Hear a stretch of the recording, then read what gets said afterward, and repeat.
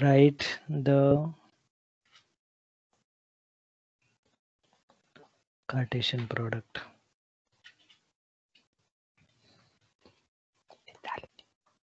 Cartesian product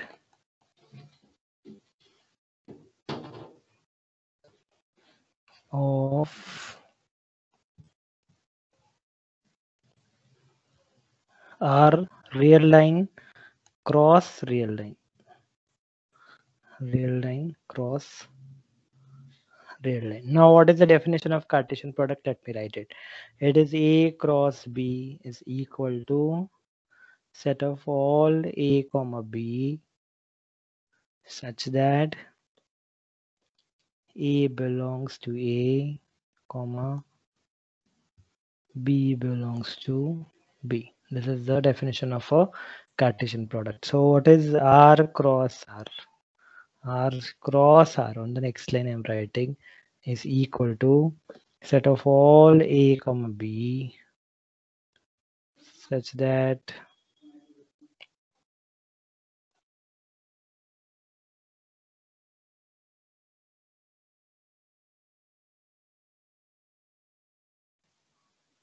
A belongs to A belongs to real numbers and B also belongs to real numbers. So both A and B are what? Real numbers, and you're going to take all such pairs. Okay. This set is nothing but our XY plane, which we denote by what? Which we denote by R2. That is the XY plane.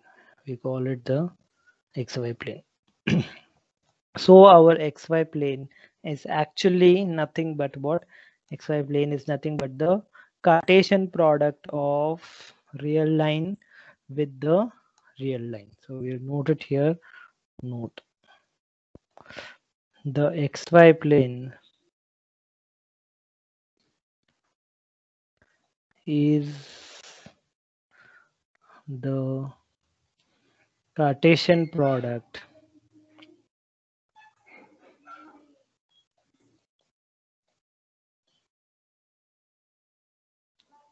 of real line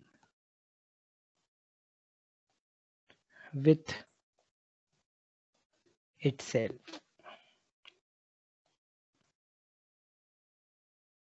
This is the XY plane. Okay, so now we will look XY plane as a Cartesian product, and it is the Cartesian product of whom? It is a Cartesian product of the real line. Real line is denoted by what? Real line is denoted by R with itself. Okay, now what we will do, we will look at integers. So the next example,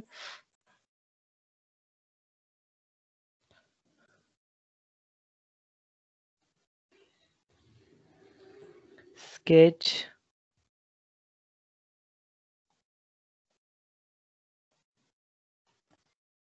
the Cartesian product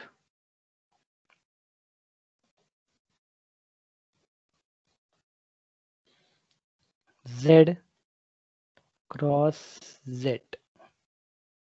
Sketch the Cartesian product Z cross Z.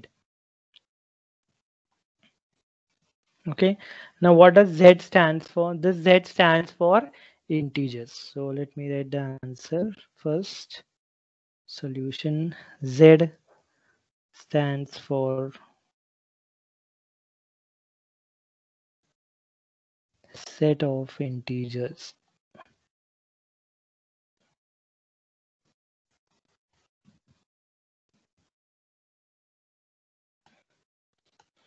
So what are the elements of Z?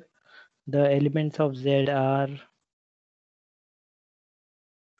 0, 1, 2, 3,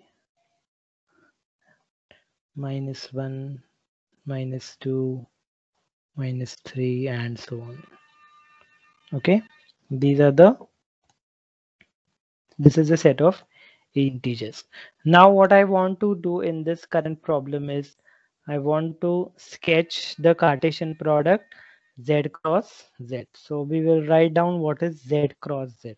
So z cross z is equal to the set. Set means I'm going to put a curly bracket.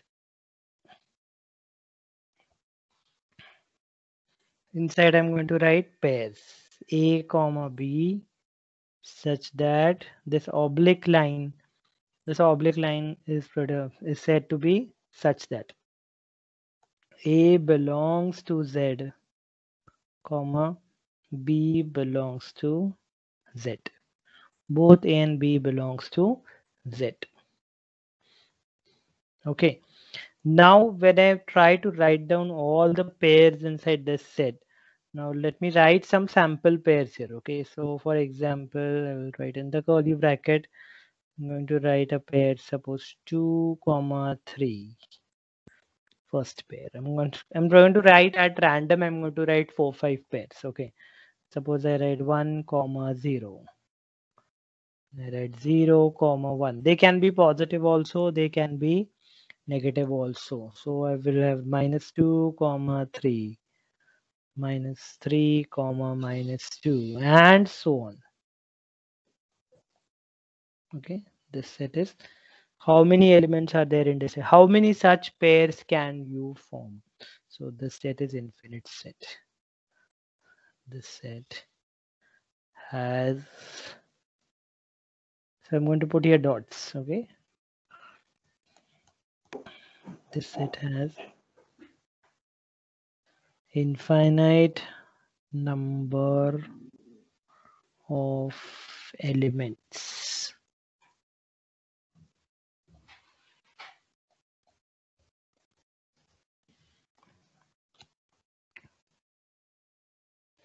Okay.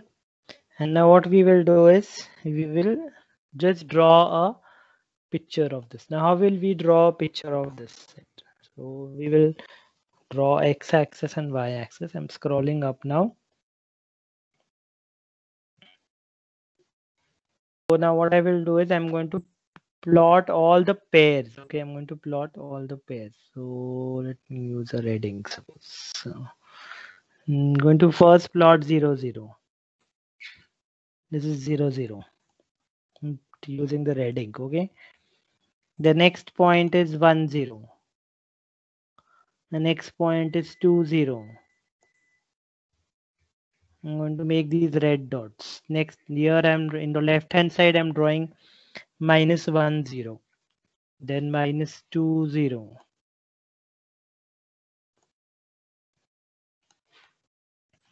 On y-axis, I'm going to I'm going to plot 0 1 and 0 2, 0 3, and I'm going to insert these points in the figure. Red colored points. I hope you can see. I don't need the blue color lines in the picture. Only the red color dots are actually what? The red color dots are representing the set Z cross Z. The blue line, the horizontal blue line is the real line. I don't need the complete real line.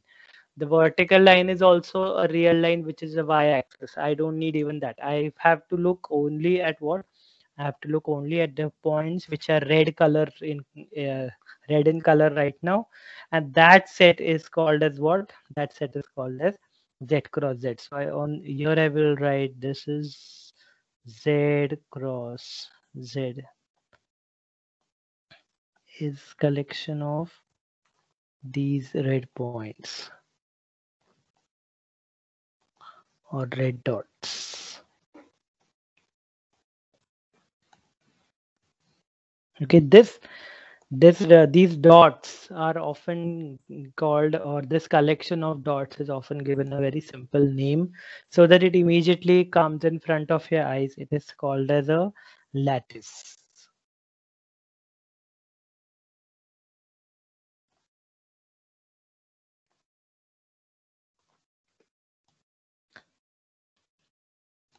Okay, it's called as a lattice.